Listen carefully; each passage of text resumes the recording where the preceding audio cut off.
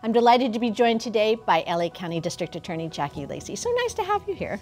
It's nice to be here. Thank you for the opportunity. You know, you've had a lot of specific priorities. Your effort to protect seniors, you know, your effort to help those who've been trafficked, human trafficked, the unhoused and the mentally ill. How do you feel they are right now? Where are they in their standing? I think we've made substantial improvements on a number of fronts. For instance, with seniors, you know, I got involved in that project because of my mother was scammed by a phone con artist who said, we have your grandson in jail, don't tell anybody, but just wire cash to this particular place. Or did they pick the wrong woman?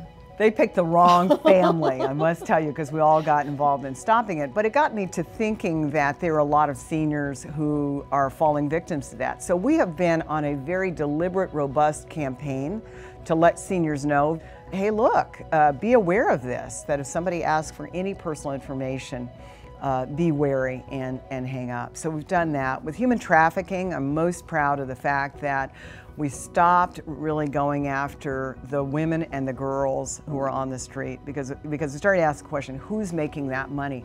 And really we've gone after traffickers in a very robust and I think the right, you know, in my opinion, the right way. Some of those traffickers are getting life in prison who are trafficking girls and women, and as they should, because this is a terrible thing to enslave someone and force them to use their bodies in order for you to benefit.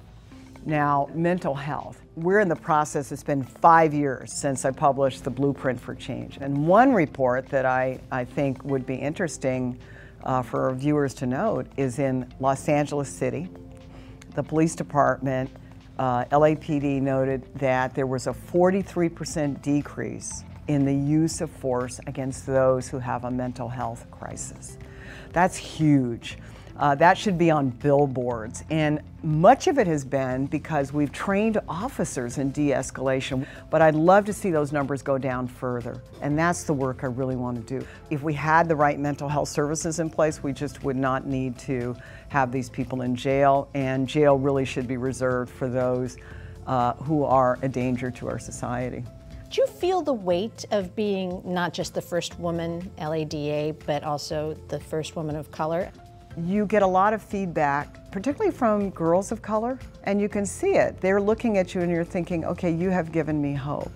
And there's a responsibility with that. You want to not just be the first person of your race or the first woman, you want to be the best, right? And so you want to make sure that you do things for the right reasons, that you never embarrass the office, that you achieve, that you accomplish things, because you know that there are people who are inspired by watching you, and they may be inspired to also seek to be the first in their field. Well, it's been delightful talking with you. Thank you so much. Thank you.